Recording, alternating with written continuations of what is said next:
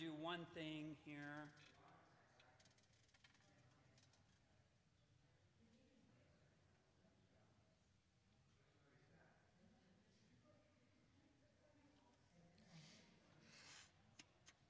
How's that sound, Al?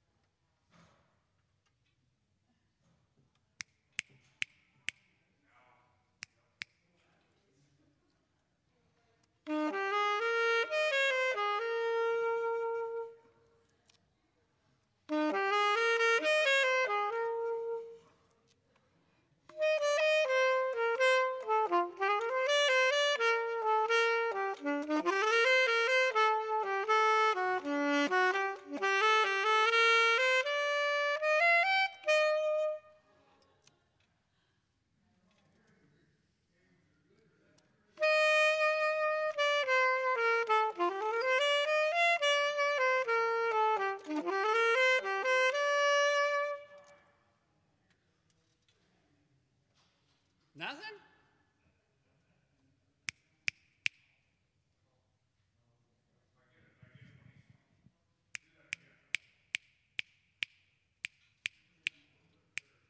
Do you have a soft key on?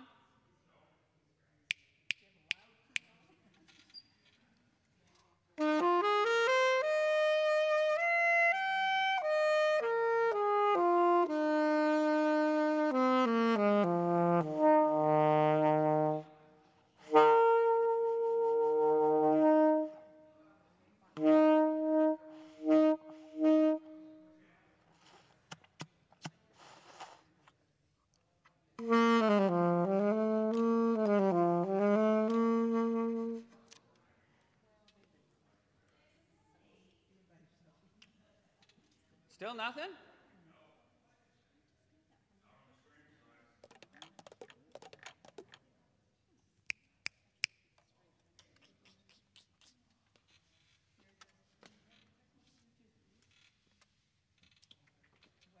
We're having a mic issue.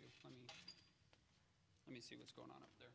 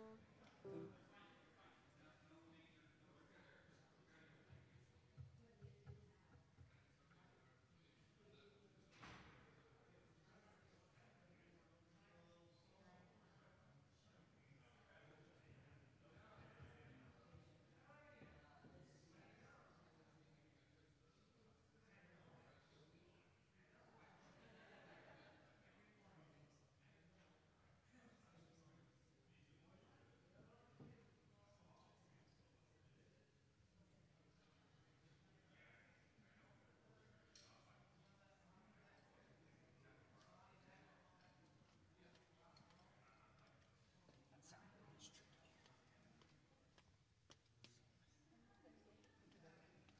Right. All right, just from the top for a little bit. Just maybe to like measure 10.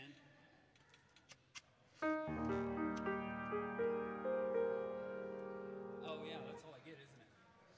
Ba-da-da, ba-da-da-da. One more time. Thank you.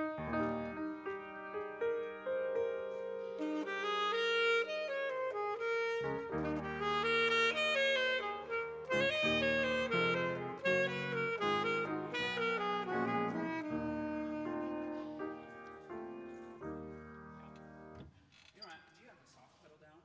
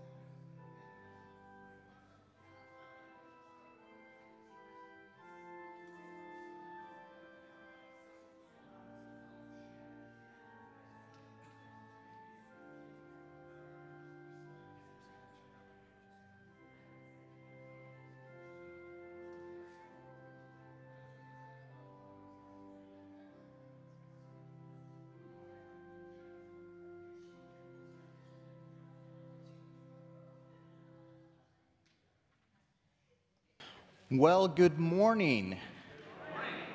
You guys may have to try that again. Good morning. We are so glad to see you on this snowy Sunday morning. Thank you for joining us in worship. I'm Pastor Mike, and we want to thank you to those that are watching online as well.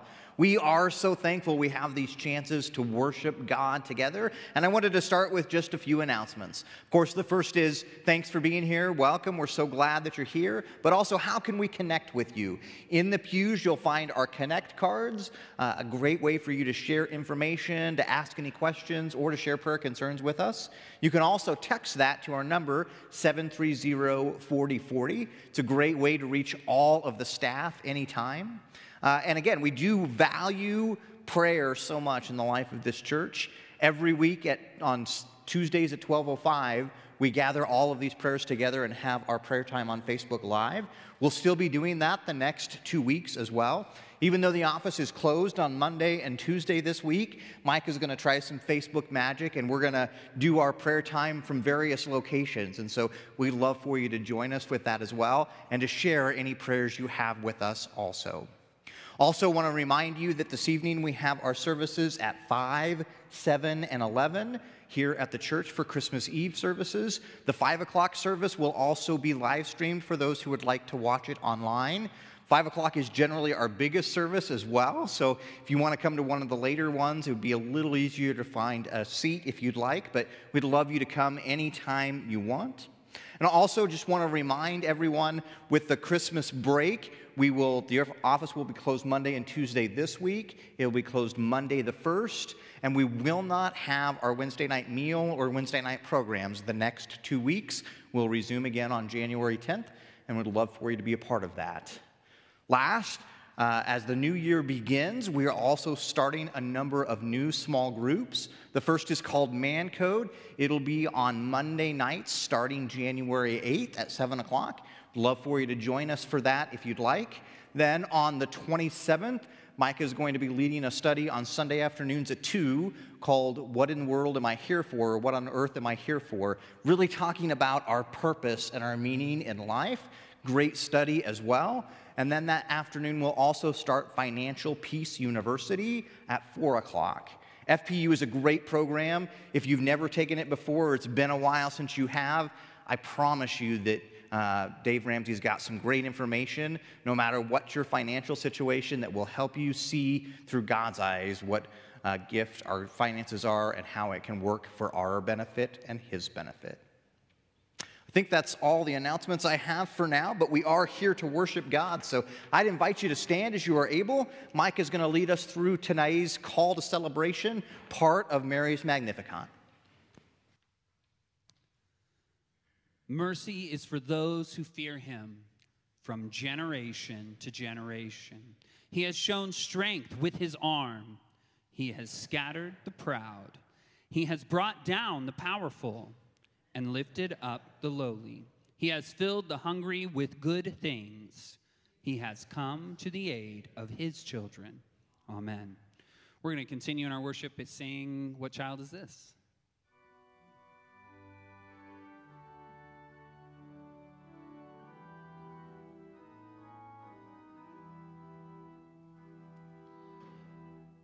What child is this who lay to rest on Mary's lap is sleeping, whom angels greet with anthems sweet, while shepherds watch are keeping?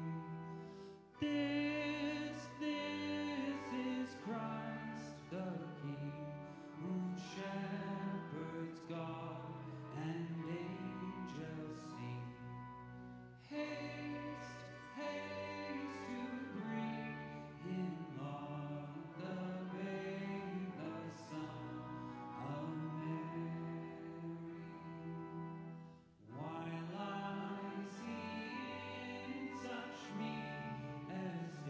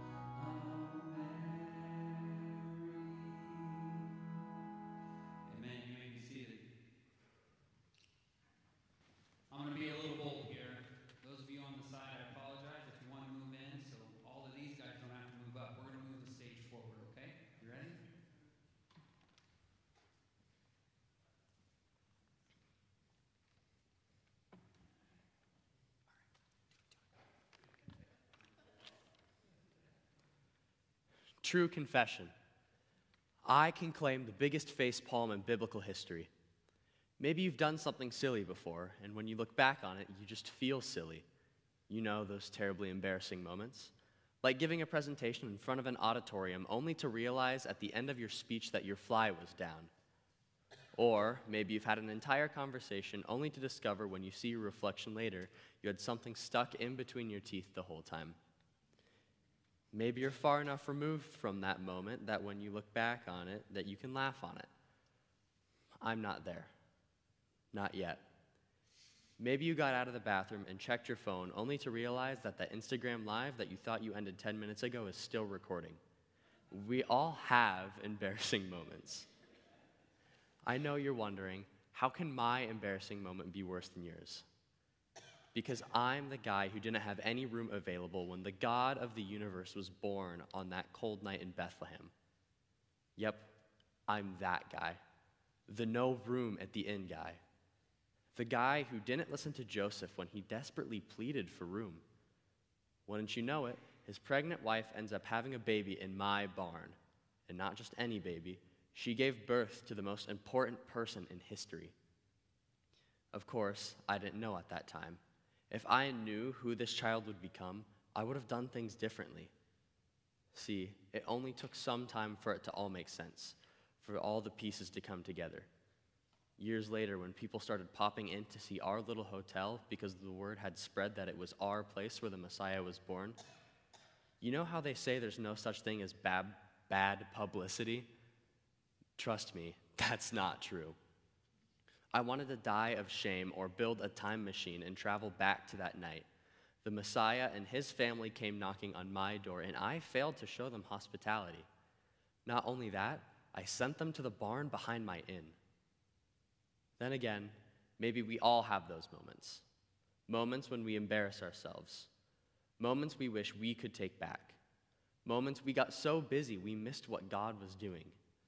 Maybe, like me, you've been slow to see what God's up to in your life, in your community, and in the world.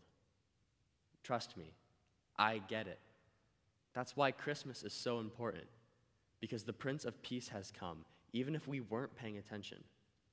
Because that baby, he still wants to bring peace to our lives.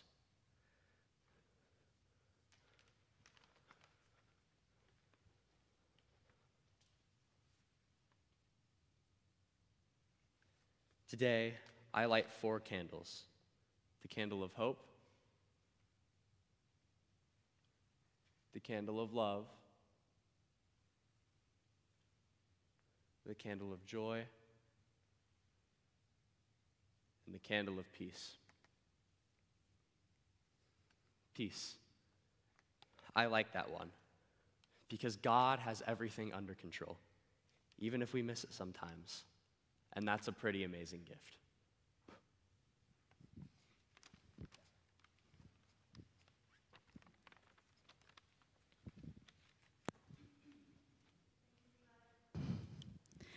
So I had a hard time this week coming up with the God sighting, and not because God is not at work, but there was a lot of things going on this week, so I couldn't choose.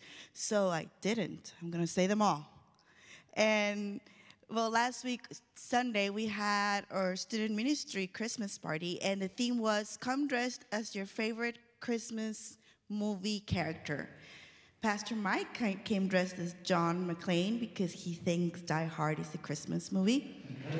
It is a Christmas movie. It's not, but I respect your opinion. And, you know, I always have fun with the students. It's always nice to get together, and we play games, and we do a lot of things. But we did something different this time, which was to take some time to pause, listen to the Christmas story, and we took 5 minutes to meditate, pray, here in the sanctuary. And I don't know if you've ever been in the sanctuary when it's night, and the lights are dimmed, and you can see our beautiful cross. And we just took a moment to enjoy it all, to enjoy God's presence, and to remember the magnitude of what happened that holy night.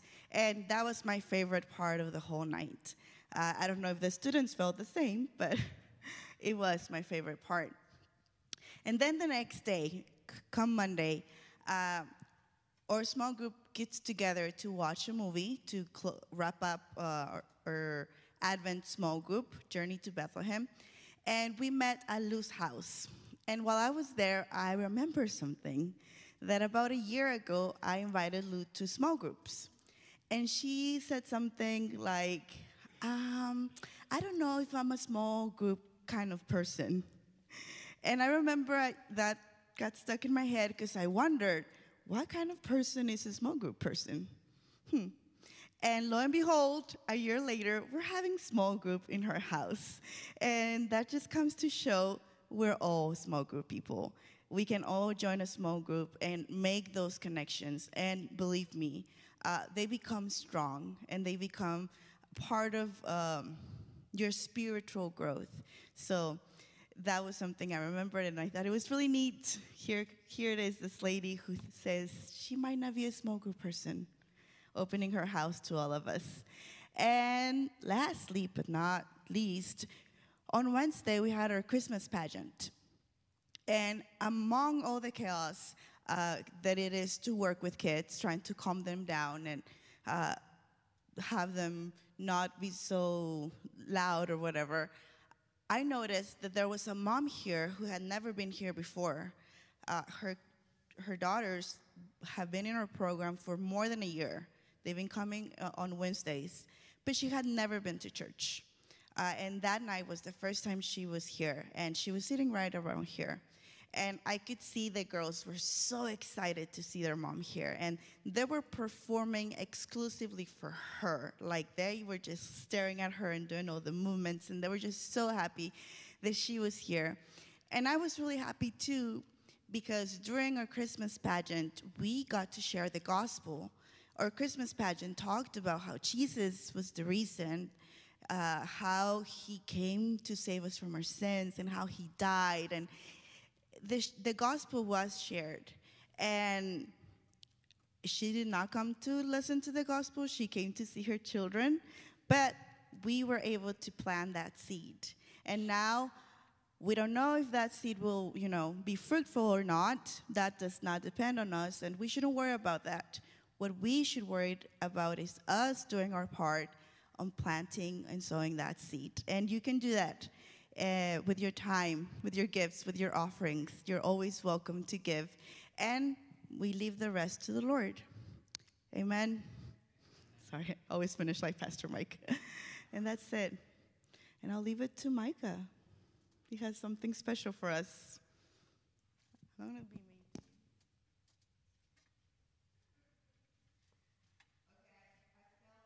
I felt like Micah because I talk a lot. But now I give it to him. What? We were ready. Okay.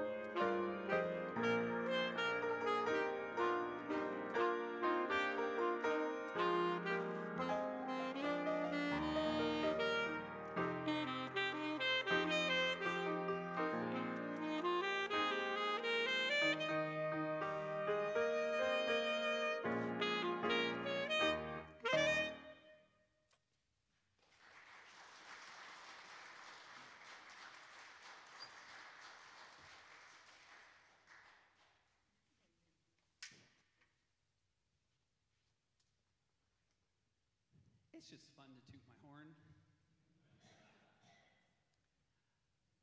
You know, all right, we're off script. We're a little more intimate here this morning, you know, with the weather and that kind of thing. I'm going to keep it going off script. Because I like to talk, right, Denise? You know, Denise gives me a little grief and that kind of thing, and I welcome that from Pastor Mike. And there's a little culture. I remember it was like 2 months in, Denise made a comment. She goes, "They really like picking on you."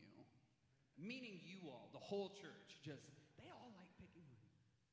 Little does Denise know, one of the first times I got to perform, right before I got that saxophone, I had made it to state. I was 15 years old, freshman in high school, and really loved playing my horn, and just as much as I do today. But the ability wasn't quite there. And I had to do, this doesn't matter to any of you, but it was the fourth movement of the Eccles Sonata. And really awesome piece. I ended up later doing the full sonata in college, and it was great and all of that, and it was fun. But I'm up there at state in front of the judge, this young student. They moved me to the grand hall because so many students were coming into the room, and it was great, it was cool, and I totally flopped. Just as Levi was sharing, it was one of the most embarrassing moments of my life. But the God of peace has spoken and redeemed me in my life. We often have a choice after embarrassment to give up, to not pursue it anymore. Instead, somewhere along the line, Jesus gave me the grace and put people in my life to continue me playing, and now it's one of the biggest joys of my life. Sometimes our deepest, most embarrassing or painful moments, God will use to redeem, and he will bring the most peace out of that. So, bring on the teasing, because I guarantee you're not ever going to embarrass me more than I did myself that day. But God will use the most embarrassing, painful, hard parts of your life, and he will speak to you. So this morning, as we're gathered now, I'm going to invite us into a time of prayer, and I ask you to think about that. Search your heart. What is painful? What is embarrassing, whatever it is, and surrender it to Jesus and ask him how he will use that for his kingdom, for his glory, because I'm living proof that he uses it every day. Let us pray. Father in heaven, we come to you this morning to sing your praises because you are so worthy of every sweet note we have to offer. Jesus, we thank you for the many, many ways you're moving in this church, leaving a legacy from children to a mother, helping teenagers set aside their phones and just experience 5 minutes of worship of you. That's amazing. And Jesus, even changing hearts so as to disciple in us and through us in a new way. God, you are so incredibly powerful, and you work in the strangest ways. And so this morning, Jesus, we invite that unlikely peace in. And we ask that you would search our souls, search our hearts.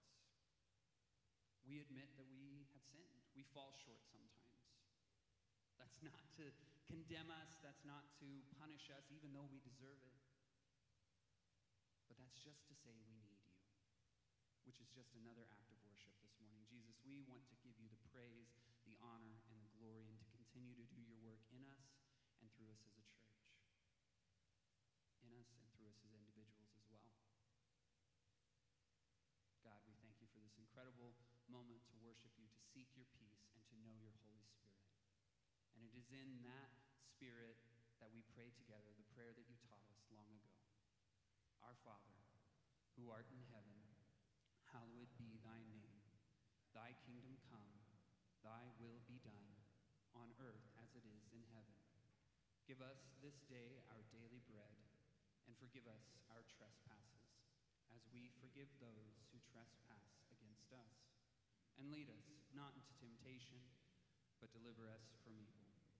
For thine is the kingdom, and the power, and the glory forever and ever. Amen. I'll invite you to stand as you're able. We're going to continue with another Christmas carol.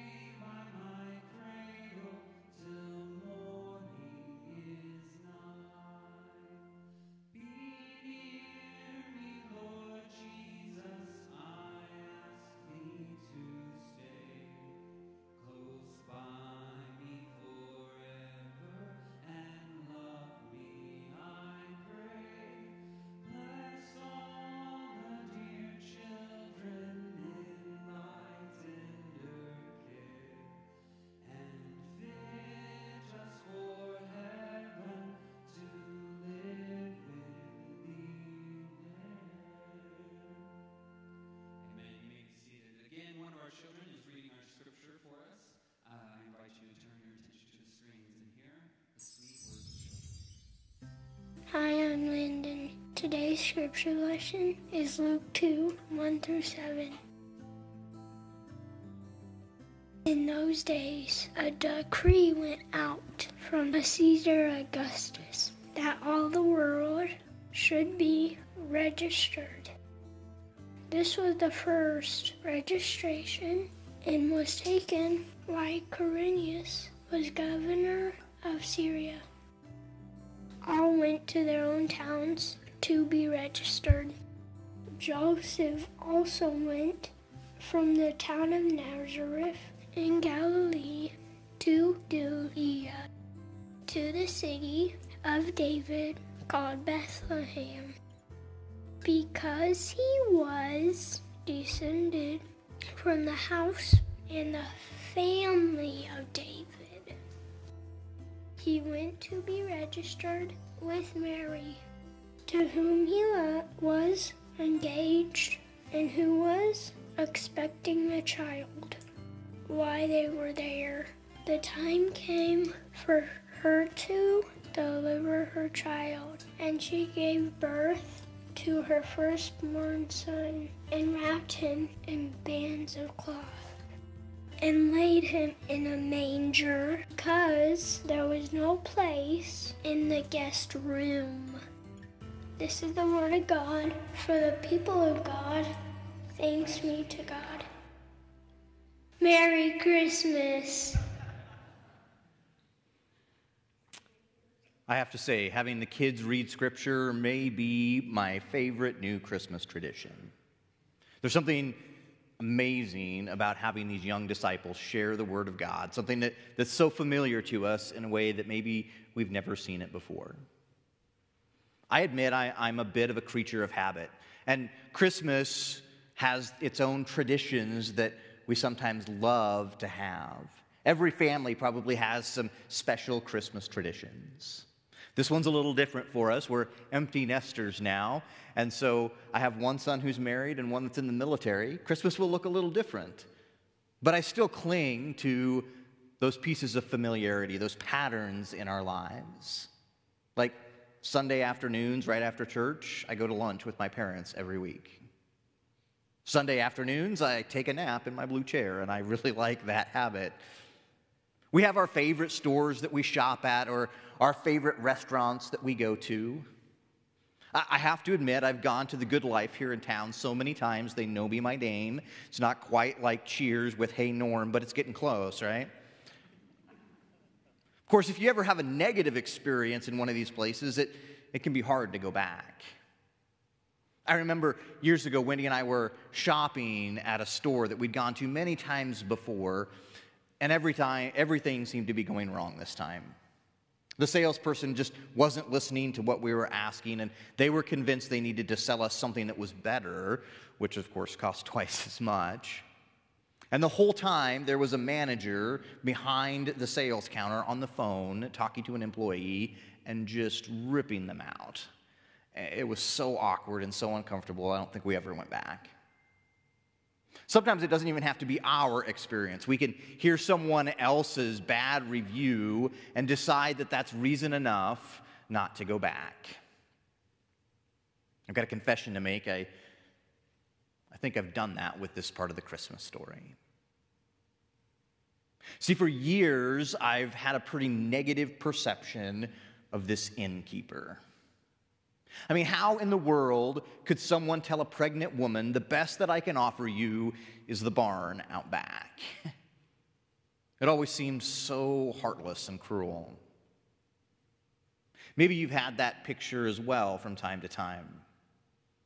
Of course, the irony is we really know nothing about this innkeeper, even if it's a real person. We never hear about an innkeeper mentioned in Scripture. We assume the character in the story. And this year I started to wonder if maybe this innkeeper had gotten a bad rap. If maybe this person is more of an unlikely hero than a bad manager. Maybe our whole picture of Christmas needs some revisions. Today's text starts out with the why behind this family's trip to Bethlehem. We're told that a census is being taken. Now, Luke may have embellished a bit on this story, right? In verse 1 it reads, "In those days a decree went out from Caesar Augustus that all the world should be registered." Taking a census wasn't an uncommon thing. That's how the Roman Empire collected its taxes. But a census was taken of a region, not of the entire empire or the entire world. Nowhere in any Roman literature do we find a call for an empire-wide sort of census. And also, census was their way of collecting taxes, so it was tied to the land. It would have been odd for someone to pick up from where they lived, from the home they had, or the land that they worked, and move somewhere else for the census. I don't know, does that mean that maybe Joseph owned land or inherited land back in Bethlehem as well? Whatever the case, we learn about this 90-mile journey from Nazareth to Bethlehem. I don't know about you, but I've always pictured it as Joseph's walking along, leading a donkey, and Mary's riding along on it. Even our preschool Christmas program this week had a song that they sang about Mary riding along. Only there's no mention of a donkey in any of our scriptures. If you think this crazy journey was odd for a 9-month pregnant woman, imagine if she walked the whole 90 miles. And then they get to Bethlehem, and I always have this image of it being this rushed thing to try to find a place to stay. Like Mary's water broke as soon as they hit the city limit sign, and they had to find a place, any place, for them to have this baby. I wonder if that's an assumption too. I mean, verse 6 reads, "While they were there, the time came for her to deliver her child." It doesn't say as soon as they got there. It doesn't say immediately. It says while they were there. I wonder if we make the assumption that it must have been rushed, because why else would you settle for a manger as the bed for the Messiah? Verse 7, we read it, "And she gave birth to her firstborn son, and wrapped him in bands of cloth, and laid him in a manger, because there was no place in the guest room." Now, some translations say that there was no room at the inn, which is where we get this idea of some grouchy innkeeper who tells them no. Only at that day and age, there weren't really hotels, so to speak. And so we're left to wonder, how did the Messiah come to be born in a barn? Or at least in a manger? I mean, maybe Jesus was born outside. Maybe he was born in a cave, which is what many scholars believe today. Or maybe Joseph and Mary just stayed with relatives who were so poor that the animals came inside on the cold nights to sleep. It actually wasn't that uncommon. Whatever the case, Mary and Joseph were a long way from this picture we may have of them staying at some Hilton, right? It just didn't work that way. Maybe this idea of no room is a misperception as well.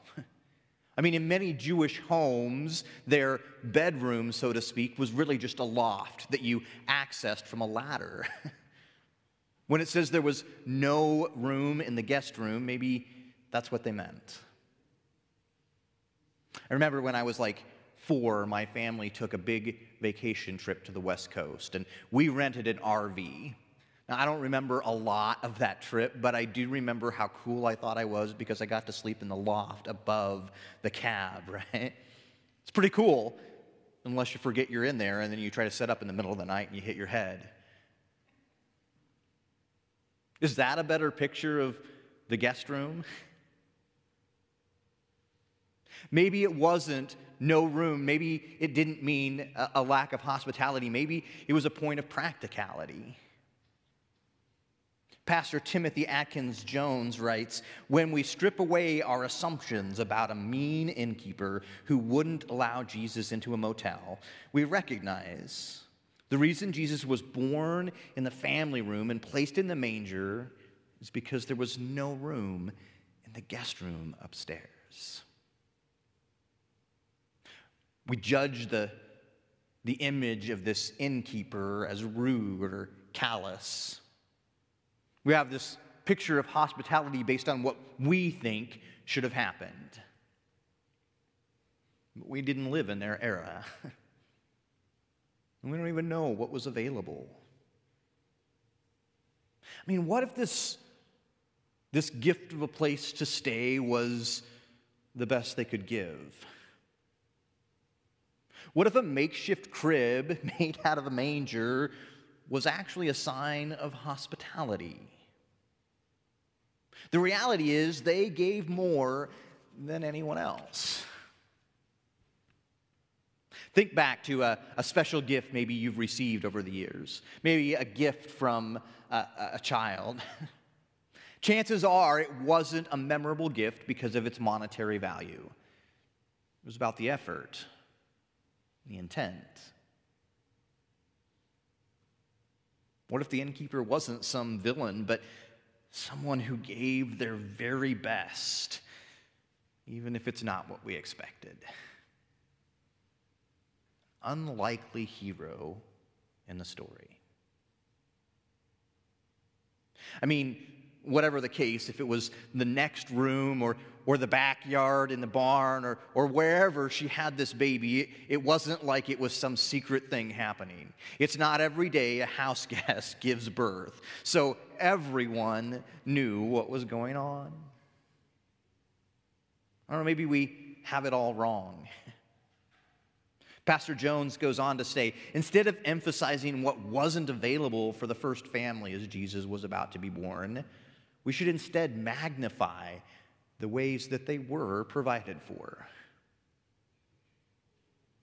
Why do we see the innkeeper as the villain? What if their host turned out to be one of the first to kneel and worship the King of Kings? That first Christmas, it was different than what we picture. Our nativity scenes, as beautiful as they may be, are tainted with assumptions and misunderstandings. The real Christmas, it was more complicated and messy. I wonder if the real meaning of Christmas, the real point of the story of the Messiah coming to be with us, isn't about the messiness and the imperfections. Would we benefit from seeing the manger not as Jesus somehow being slighted, but as an act of hospitality? As this reminder we can give our best, even if it's not what the world expects. I don't know, sometimes I think we have a fairy tale picture of Christmas. Or a fairy tale picture of what our family should be. Maybe a fairy tale picture of what the perfect church is. The thing is, if you're looking to be disappointed, you'll find it every time. But I wonder if we can see the beauty in those little moments as well. That's what we look for. Maybe that's what we start to see. Church, I wonder what we might be missing.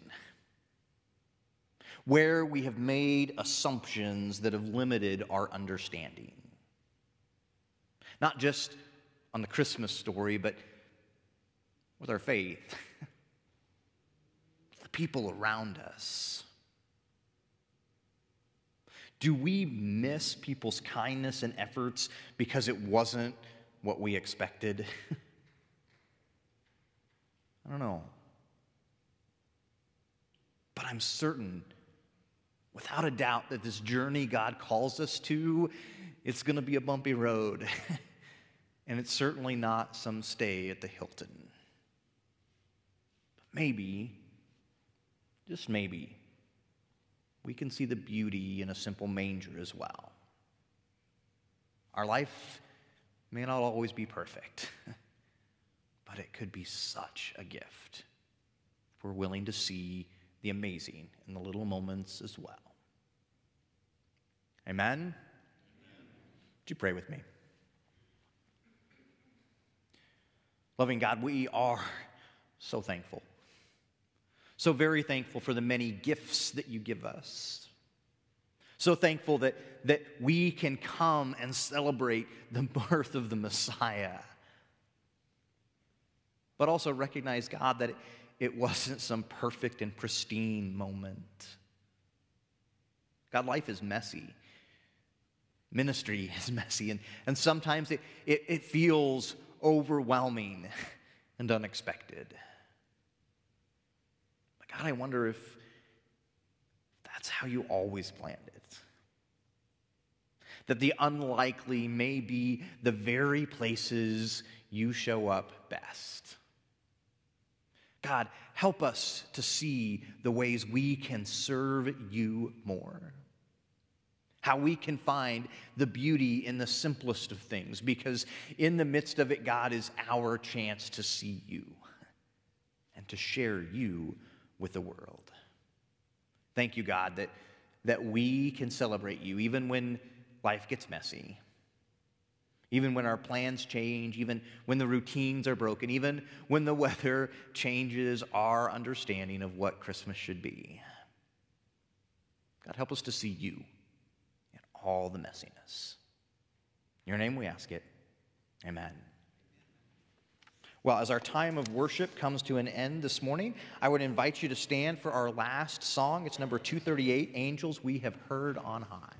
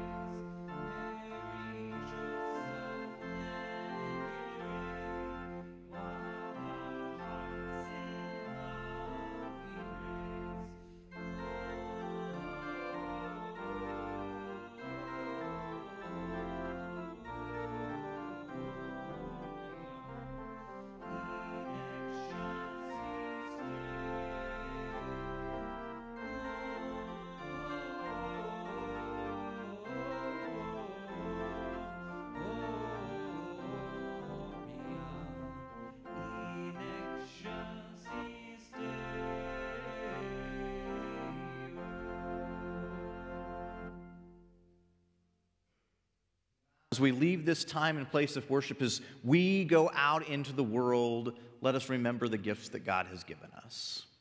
We'd love for you to join us again for worship at 5, 7, or 11 tonight. But whatever your Christmas Eve looks like, let me remind you, it may not be perfect. It may not be pristine, but God can use it. Go into the world celebrating the simple mangers that may be so much more than we give them credit for. Merry Christmas.